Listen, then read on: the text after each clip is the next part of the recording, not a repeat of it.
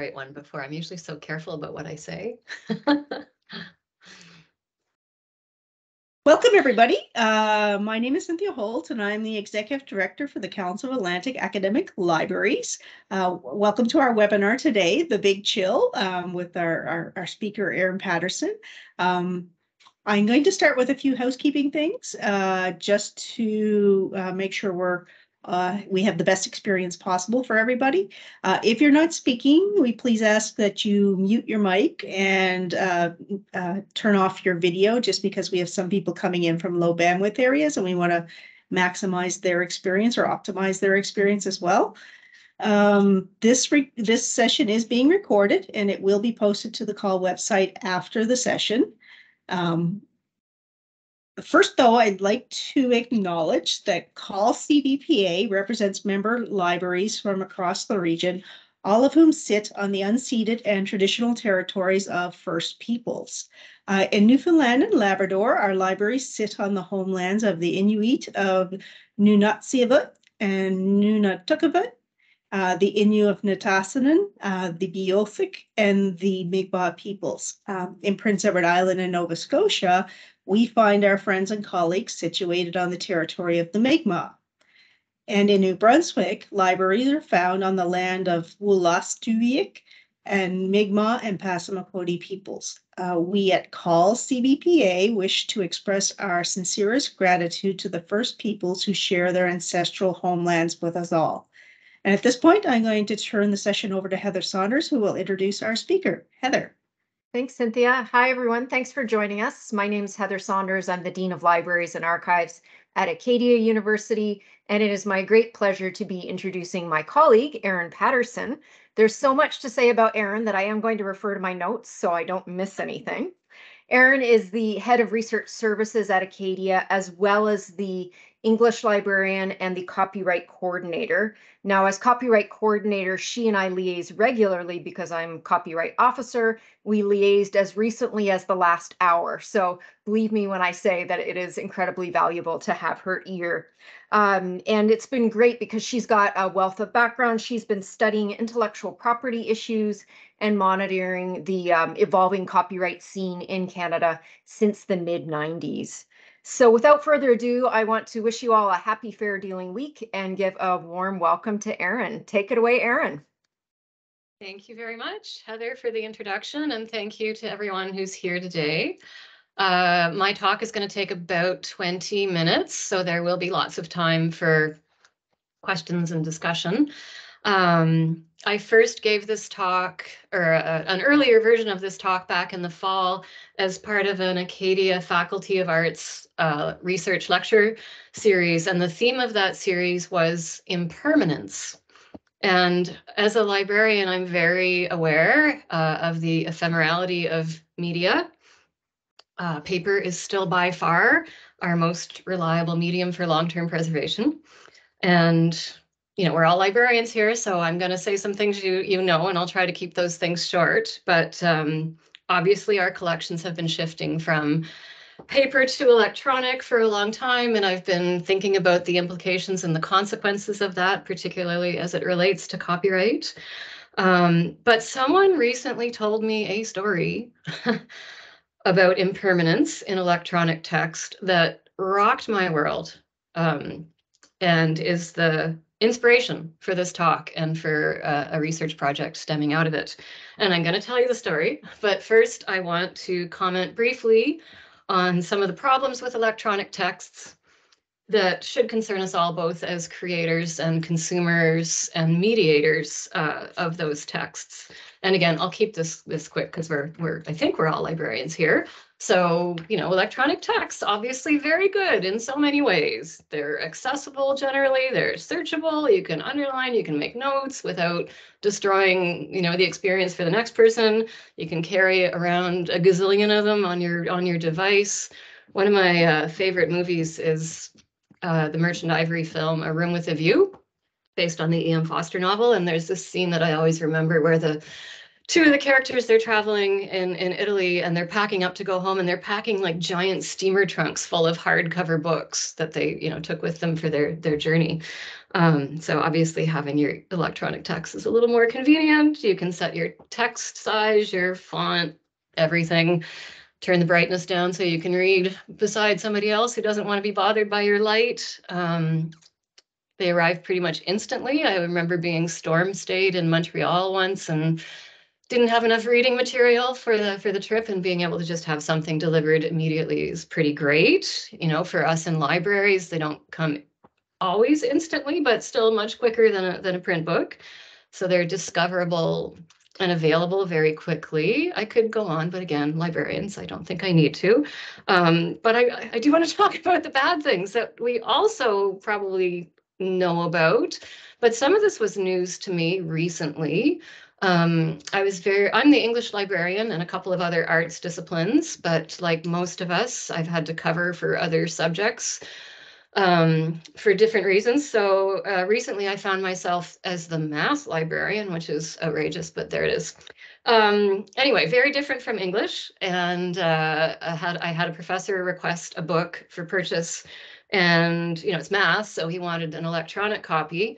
The paperback would have been $75. The e-version was going to be $1,200 for a single user license. $1,200. And that was to purchase the ebook. But of course, often we're not really or actually purchasing an ebook. We're renting it on the publisher's terms. And I'm sure others of you who work at reference desks or service points will have observed this language shift among students in the last several years. They don't talk about borrowing a book or checking out a book. They talk about renting a book. This rental business, this commercial transaction is affecting the language they use. Even though I don't think they really mean rent, I think they'd drop in their socks if we actually asked for money at the desk, but just an interesting aside. Anyway, these rentals or subscriptions are time consuming to manage. There's no predictability or guarantees from year to year about availability or pricing. There are frequently geographic restrictions. How often have you gone to order an ebook and find out not available in our area? Just because, like DVDs with the different regions. There are frequently access restrictions as well as geographic restrictions. Things like tiered usage and pricing, limits on how many pages you can print or download, on how many times you can actually use an ebook. Do you remember in the early days of ebooks? And this is more in the public library system, but it was HarperCollins. Oh, they're bad.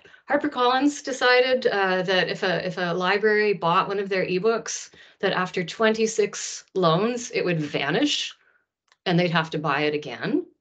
That was bad. The situation is even worse with textbooks.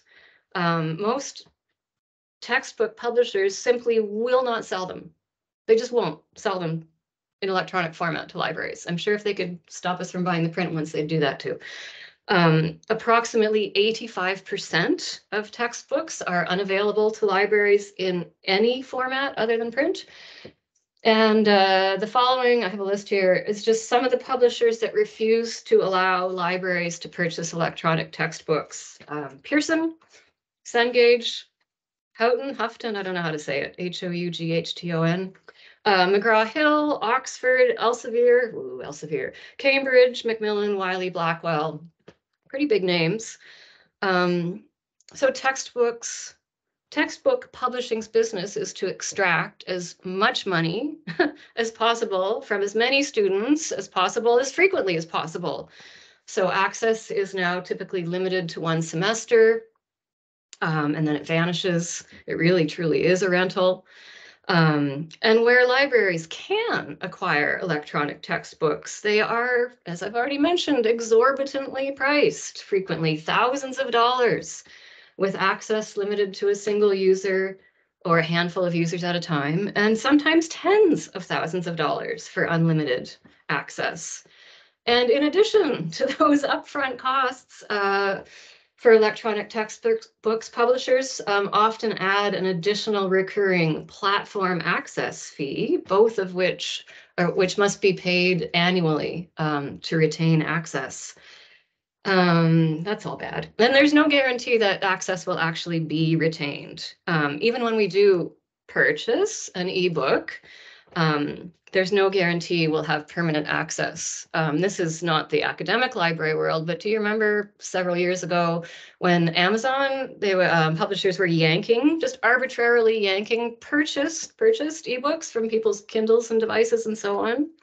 And more recently, on August 31st of last year, right before the start of term, remember Wiley suddenly and without notice or consultation removed more than 1,300 titles from purchased ebook collections for which academic libraries had already paid. And following up on that, some enterprising librarian, I can't remember who it was, but somebody dug a little deeper and discovered that the titles that Wiley had removed were the most heavily used ones, the core ones. That's a whole paper right there. But anyway, I did promise I would tell you the story that rocked my world. So here's the story. So in my role as copyright coordinator, I am frequently approached by professors who have questions regarding copyright clearance requests made by their publishers. And publishers are, they're businesses, and they tend to be extremely risk averse when it comes to copyright, and they commonly demand that authors secure copyright permissions for quotations that are far beyond what is required by Canadian law and accepted academic practice. And when such permissions are requested from rights holders, it's common for those rights holders to ask for a one-time payment for those permissions. I mean, they might say, hey, whatever, fill your boots. But, in literary studies, it's not uncommon that they're going to ask for, a couple $100 or something. Earlier this year, I received a query that alerted me to a new and extremely worrying instance of copyright creep. And a faculty member with a completed book accepted for publication with an academic press in Canada was encountering this usual hurdle of the publisher insisting on written permission for all quotations, no matter how short. That's normal so far. The part that isn't normal and that is inspiring this research project is that one of the copyright holders from whom the faculty member sought permission for a single block quotation of 5 lines of poetry from a long poem, the rights holder responded not with a demand for a one-time payment, but instead with a demand for a limited licensing fee, which would have to be renewed and paid up every 5 years. Failure to renew and repay every 5 years would result in the quotations being redacted from the electronic version of the book. I assume you are all gasping in horror, so I'll pause for that. And who knows what they're going to ask for in 5 years? Like, it was quite significant. I forget the exact amount, but it was a lot. And, 5 years could be a lot more. I think that's shocking. It gets worse. I heard from the author recently, and not only were they demanding this outrageous licensing fee, the rights holder also insisted that the author not publish anything critical of the poet in question in a piece of literary criticism. So this is outrageous on so many levels. So first of all, the publisher's insistence on getting written permission to quote brief passages is completely out of step with copyright law. And I must acknowledge here that Canadian copyright law and my understanding of it is still firmly situated in mainstream Western European settler context, and there are entire vast areas of indigenous knowledge and cultural expression that are missing. So sorry about that. That said, Copyright is the right to copy an entire work or a substantial portion thereof. It's the right to do a bunch of other things too, like to adapt, translate, perform, publish. But for the purpose of this discussion, I'm focusing on the right to copy a work or a substantial portion thereof. And the substantial, of course, matters. If you're not copying an entire work or a substantial portion thereof, you are not in copyright land. There's no need to ask permission or make payment to copy an insubstantial portion of a work. And of course, the obvious question, what's insubstantial? Yeah, it's a matter of judgment. It's qualitative, it's quantitative. There are no bright lines. Every situation is an analysis. But clearly there are many, many situations where it is insubstantial and no permission or payment is required. And the quotation of brief passages from a work under discussion is just how literary criticism works. You know, it's what we do, it's what we have to do, it's what we're taught to do. It's the only way we're going to make any sense to our readers. And it's almost always well within the terms of the Copyright Act. And even, you know, we talked about substantiality a second ago, even quoting an entire work could be well within the bounds of the Copyright Act. David Vaver, who's a huge copyright expert in Canada, I'm quoting him now, he said, there might be no other way to criticize or review certain types of works without reproducing the whole thing. He gave the example of a photograph. I'm talking about literary studies here, so I would use the example of a very short poem or like a haiku or something. How could you write an academic critique of a haiku without probably reproducing the whole thing? Even in these rare situations where quoting or copying an entire work is deemed necessary for the purpose of the critique or the review, it is highly unlikely that such quoting or copying would interfere in any way with the market for the work in question. The reproduction in a journal article or a book chapter of a photograph or a painting or a haiku is in no way a substitute for the original of a professional reproduction or a limited edition. The reproduction of a few lines, sorry, and a huge eagle just went like right by my window, squirrel. The reproduction is not going to dissuade people from buying the original, quite the opposite, in fact. Quoting, one haiku from a collection or a few lines of poetry from a poem is much more likely to whet a reader's appetite and to encourage them to buy the entire work and maybe other works by the same author. So that story that rocked my world, the redaction of a text, is an example of censorship by copyright. And maybe it shouldn't have rocked my world, because I believe that copyright was born out of censorship. It's where it originates. If you'll indulge me in a brief and extremely oversimplified history of copyright, I would like to demonstrate that copyright from its earliest origins is about censorship, control, and cash. So, like a lot of Canadian statutory regimes, our Copyright Act is descended from the British, from British law as it was imposed upon us and adapted by us with a little sprinkling of French tradition and an ever-increasing taint of American influence. The invention of the printing press made widespread dissemination of works possible, and the powers that be, the British government and the Church of England, basically freaked out and tried to clamp down and maintain control of what was being published, printed. And we saw this echoed again, of course, with the advent of the internet, which was really the next paradigm shift in dissemination of information since the invention of the printing press. And we still today see governments, powerful media companies, rights holder collectives, special interest groups attempting to exert control over dissemination of information.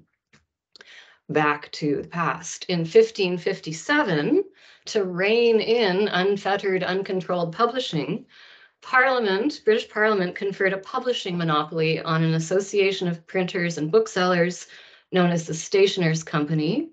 And this group of printers and booksellers were chosen because they could be relied upon to censor works that spread seditious or heretical views. So the whole reason for regulating the right to make and distribute copyright, was censorship.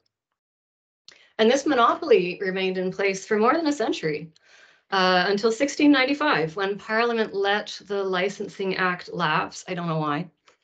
And the minute that happened, non-Stationers' Company printers sprang up like mushrooms. The Stationers' Company freaked out and tried to convince Parliament that the sky would fall if their monopoly were not restored. And it's very similar to the panic that the record companies and the movie companies experienced when they lost control of dissemination through internet technologies like file sharing. Very similar rhetoric running around there.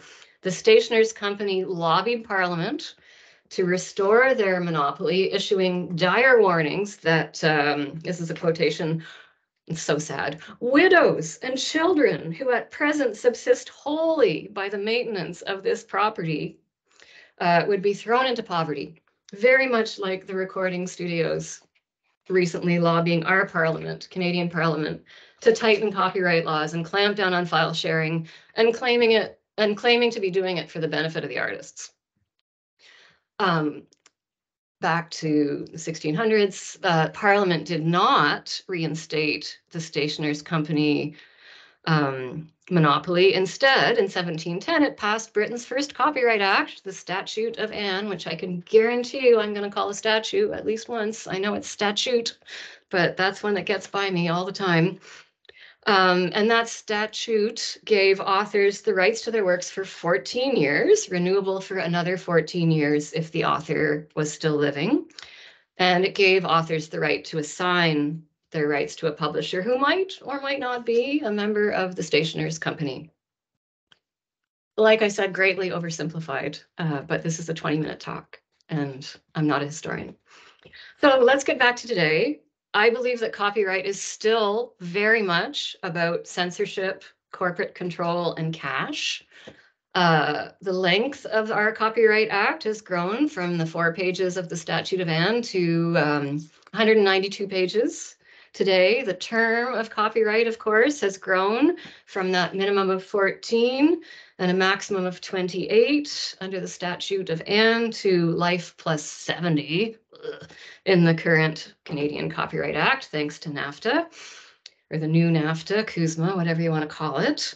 But despite its roots in censorship, the stated goal of the Statute of Anne was to promote learning. Its preamble calls it an act for the encouragement of learning.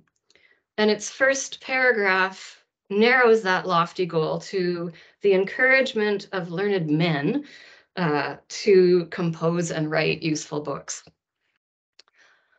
Like the Statute of Anne, our current Copyright Act is meant to encourage the production of creative works by rewarding creators. But unlike Anne, our act is also meant to encourage the production of creative works by allowing users reasonable access to existing works. The goal of modern copyright, of course, is to facilitate and further the creation and the growth of knowledge and culture by striking a balance between creators' rights and users' rights. So we want to ensure that creators are appropriately rewarded for their creations, but we also want to promote the public interest by providing access to works for the benefit of individuals and society as a whole. Creators, of course, should not be unfairly deprived of income from the use of their work, but on the other hand, the public good should not be unduly impoverished for personal gain. Creators have the right to be compensated for their works and to exert some degree of control over their works, but users also have the right to engage with copyright works in different ways, to quote them, to satirize them, to incorporate them into a new work, sometimes to copy them and to share them. Despite these apple pie goals of copyright law, and despite the existence of users' rights, and despite the Supreme Court of Canada's repeated assertion of users' rights, there are countless examples of the chilling effect that copyright overreach has on creative and critical endeavors, and of how copyright can become an instrument of censorship, self-censorship, and undue control. So for a while there, this is a while back, but still bugs me. Do you remember Disney? Disney, they're bad. But they were literally suing grannies and children and daycares for, drawing Mickey Mouse on the chalkboard. Consider the plight of documentary filmmakers. How do you capture reality without including, even incidentally, all kinds of things protected by intellectual property, background music, artwork, public statuary, billboards, buildings, logos, trademarks, labels? It's impossible. And that it does happen. In 2019, a Canadian author was sued by the corporation that owns the CN Tower in Toronto, sued for trademark infringement for using an image of the CN Tower on the cover of a fantasy novel. And if you are under the impression that lawyers are humorless, let me disabuse you of that notion by quoting from the author's lawyer. The purpose of trademark law is to prevent confusion in the marketplace for specific goods and services and to stop bad actors from passing off counterfeit goods as the genuine article. It seems unlikely that the corporation that manages the CN Tower is active in the business of publishing novels, let alone fantasy novels featuring a strong female protagonist who helps trolls and goblins succeed in the human world through her work at an employment agency. Another lawyer, this one's not funny, commenting on this case, observed that if every noteworthy building in Toronto was protected by trademark, a simple picture of Toronto's skyline could require multiple licenses prior to publishing. The necessity to obtain these licenses alongside the fear of potential legal consequences can very well encourage artists to stop or avoid creating certain forms of art. Now, I know I was talking about trademark there, another branch of intellectual property, but obviously related. Let me tell you about Blacklock's Reporter, which is a paywalled news site in Ottawa that reports on government stuff. And their business model is partly selling subscriptions, but it's also very much based on actively trolling and baiting people. They will write an article that mentions someone or some government office and then send a teaser to an implicated party who they know doesn't subscribe and see if they try to access the full article without subscribing. And then they'll try to sue them for copyright infringement. And they go after subscribers who share articles. They'll send them a bill for a full subscription for every article, every forward, and sue them when they refuse to pay. Others might be more familiar with this case than I am. I've kind of lost track of it a bit, but I have a feeling that they may have sued so much, they might have been designated, what is it, like a vexatious litigator, basically a nuisance? Maybe. I'm not sure about that, but maybe somebody knows and can put it in the chat, which I'm not monitoring yet.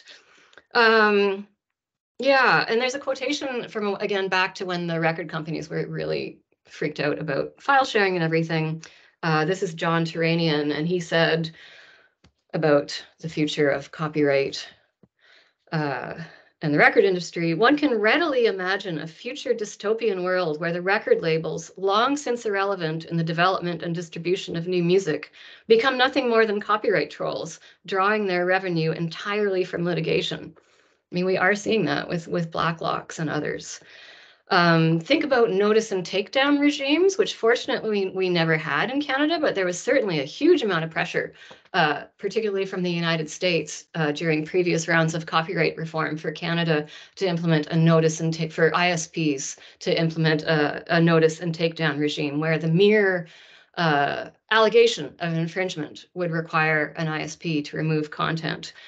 We so far have stuck with notice and notice, where the ISP merely has to forward the notice on to the person identified by the IP address. But that's always a danger. We also saw in the not too far away past attempts to introduce 3 strikes legislation.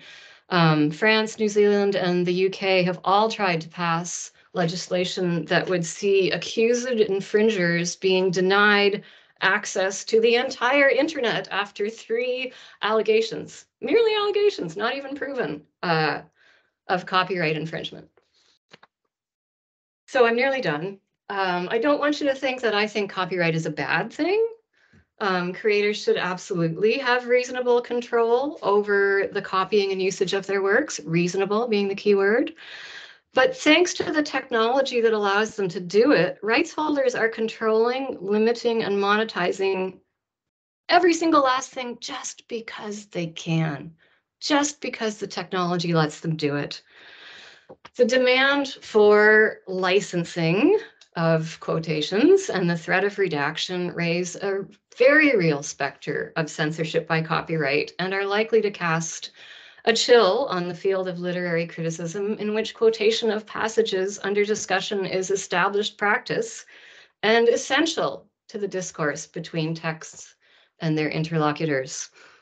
And this kind of copyright overreach has the real potential to usher in a digital dark age. And I know that term digital dark age usually refers to the massive loss of historical and cultural information as a result of obsolescence and degradation of data storage formats. Remember, paper, most reliable storage medium. But the digital dark era I'm envisioning here would be the result of scholars self-censoring before they even set pen to paper, or having publication of a finished manuscript thwarted because of overreaching copyright demands, or the redaction of published works. And actually, the author at the heart of this story told me that he is so frustrated by this whole situation that he will not ever quote this publisher's authors again. So totally self-censorship in action. On a happier note, he asked me if I wanted to co-author something on all of this stuff. So yes, I do. And I have actually submitted and had it successfully accepted, et cetera, an application for sabbatical leave coming up this year. And my plan is to interview Canadian literary scholars about their experiences with clearing copyright permissions, and also to talk to publishers about their copyright policies and practices. So this talk is really just me dipping my toe into those waters a little bit to test them. And I'm really looking forward to your comments and questions, which I'm certain will inform this very nascent research project. So that's all I have to say. And I will turn it over to Jacqueline and to all of you. I thank you, Erin. I don't think I've ever used the shocked face emoji so much in the session before. I couldn't get over so many things. So I haven't seen too many questions come up yet in chat. So if you want to put your questions in chat, you can go ahead there. If you'd like to speak and you want to raise your hand, then I can call on you that way. We'll give everyone a minute. I mean, I'm not actually, I'm kind of terrified of questions, especially copyright questions, because they're usually, the answer is usually maybe, or it depends, and they're hard. But I'd be really happy to just hear comments, because like I did give an earlier version of this talk back in the fall, and the comments were great. They really helped me shape it for this talk and going forward for the full research project. So. And yet we have some comments here that they're looking forward to reading and seeing the results of your research at a future conference. Some likes on that one. Daniel's asking, where do you think Creative Commons could come into things in the future? Oh yeah, that's a great thing to bring up. Thank you so much. Yeah, I mean, I think we need to do a lot more work letting people know about Creative Commons, what it is, how easy it is to use, what it can do. It also makes me think of open access and open educational resources. That's gaining steam, and I hope will continue to do so. We really need to, as academies, and I'm going to put my faculty association hat on for a second here too, because most of us academic librarians are also faculty association members. We really need to shift prestige to open access, because it tends to be like the top tier journals are not they're pretty locked down, or they're, $10,000 for author processing fees.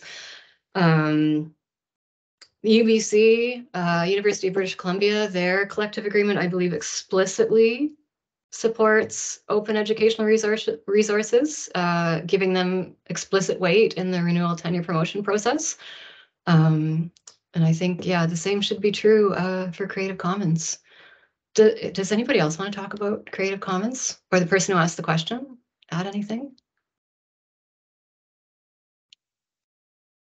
That's a really great point about tenure in Creative Commons to add to the prestige and really start building a nice foundation of a scholarly conversation that's just directed down that lane, moving away from those traditional, I call them, I guess they're prejudices really towards towards our traditional formats and traditional publishing. And like, it seems like we've made like small steps and we're getting there. And I always feel like we're still stuck in the advocacy stage, and maybe we'll be there forever.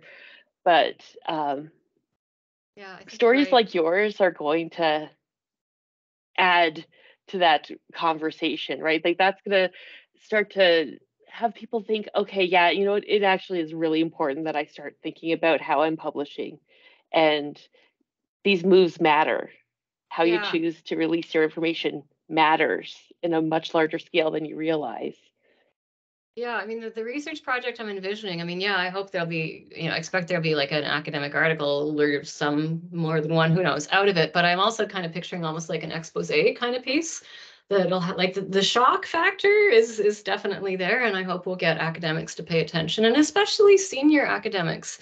They can be choosy. They can afford to be choosy about where they publish. They can really set the tone for junior scholars who, there's a lot of risk. Mm-hmm. And just while we're talking about setting the tone, I was thinking while you were talking, if I may, I don't see any other questions that have rolled in the chat, so I'm going to turn it a little bit. What do you think our role is in combating things like this, like the copyright trolling? And your story, when you're saying how they asked for this license, and I'm from what I gathered, the author refused, and like they just said, we're not using that then, or did they pay it? It's a good question. He actually paid it. I don't know if he's going to pay it again in 5 years, but I mean, come on, you guys got a finished book. He worked for years on it. He's not happy about it. So what's our role in fighting against this kind of thing? Do you think, like, it's risk aversion is such a big deal to a lot of universities, but at the same time, where is our responsibility towards fair dealing and furthering this scholarly conversation? Who's going to take up the fight, I guess, is the question. We keep hearing a lot of presentations that say, be bold and use your fair dealing rights, but who's going to do it? Nobody wants to be the test case, do they? I mean, I'm looking quickly in the list of names here. I see there's some like total copyright heavyweights joining me here who I hope agree with me that we need to do more advocacy. It's hard though, because, a lot of us, especially at smaller institutions, like I'm doing copyright as one of so many things. Larger institutions are fortunate where they can have like a whole copyright office or a whole position that is, copyright librarian and can do that kind of advocacy. But I mean, I'm not the one that's going to be able to lead it. I'm doing a little part with this project, but we need to shine a light. Yeah, what you're doing is huge to further that conversation and the advocacy. Bringing these stories to light is a huge step. And stories are what change minds, right? Like we can throw all the facts we want at the heritage and innovation, whoever, the government departments that are responsible for the reviews of the Copyright Act that are supposed to happen every 5 years, and thank goodness don't at the moment, because things are pretty good in fair dealing land with the statute right now. But we can send them all the numbers of how much we spend on licensing and purchasing, but a good story that gets people worked up is going to go way farther. It's just human nature. I know, yeah, for me, I can't remember statistics, but I can remember a story. Yeah. That sticks with me. We have a question from Amanda here. As you implied earlier, CFLA and CAAL are active in the area of copyright advocacy. It's great to hear stories like the one you presented. Have you ever talked to your MP? MP Perkins is active on this file and in Nova Scotia. I have not. That's a great suggestion.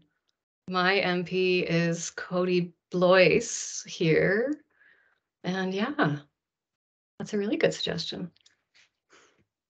But no, I haven't. So yeah, CFLA and CAAL, CAUT, Canadian Association of University Teachers, also used to be extremely active in the copyright file, even so far as requesting and frequently being granted, I think, intervener status in Supreme Court copyright cases.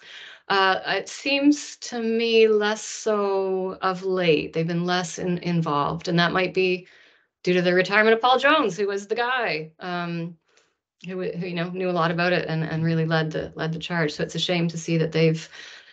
So maybe that's another way to do it too, to try to encourage CAUT and its librarians and archivists committee to, and maybe they are, and maybe I just don't know about it. Sorry, not, but they got a lot to do.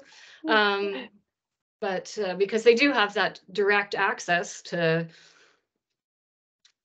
so many, I forget the number, what, 68,000 or something academic staff across Canada. That would be nice too. Yes, and Amanda, to say that their CAUT is still active, and the MP Perkins is the co-chair of the industry committee and the critic for copyright. So great resource there to share your story. Yeah. And just to move to another question from Heather Saunders. Erin, are you sensing much reaction from faculty to the 50 to 70-year switch with CUSMA? Nothing. I don't think people know. I haven't heard a peep from anybody except other librarians, like on discussion lists and stuff. I don't know. I mean, I don't know if others have. Yeah, same. Yeah, like I see those copyright giants. Amanda's here, Dawn's here. I don't want to miss anybody. I'm not looking through the whole list. I've got the alphabetical, so I'm seeing A through D here. No, not a peep. I'm still annoyed as heck about it, but seemed completely unnecessary. As a former chief negotiator here, they did not need to throw that in. Go ahead, Heather. Just slightly off topic or going back to an earlier topic. When you said Cody Blois, I remembered that I have a calendar of his right nearby, and I just checked it, and there's nothing in here anywhere about copyright on any of the photos. And I know it gets tricky with photographers, maybe they gave the rights, but there's not a single photographer's credit given. So yeah, he'd probably benefit from a little chat about copyright.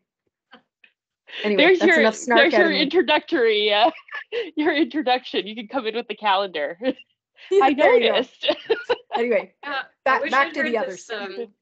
This story sooner. Cody actually brought his boss, the prime minister, to lunch at my husband's restaurant right before the pandemic, like literally a week before the pandemic. His Sophie Gregoire Trudeau was in the UK at the time getting COVID. Well, Justin Trudeau was eating lunch, and we talked about other things, unfortunately. He probably doesn't have a direct interest in copyright, but yeah, Cody's around. But yeah, Perkins, thank you, Amanda. And Simon shared that CBC did an okay story on term extension, which it was kind of funny. Like I had a small webinar last week for the faculty here about the copyright term extension, and the only people that turned up were other librarians. So yeah, was that Mark Swartz's piece? I saw that.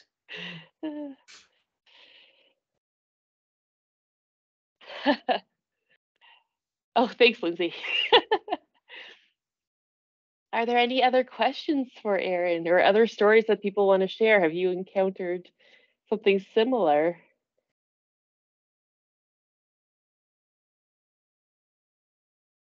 that wild story. Yeah.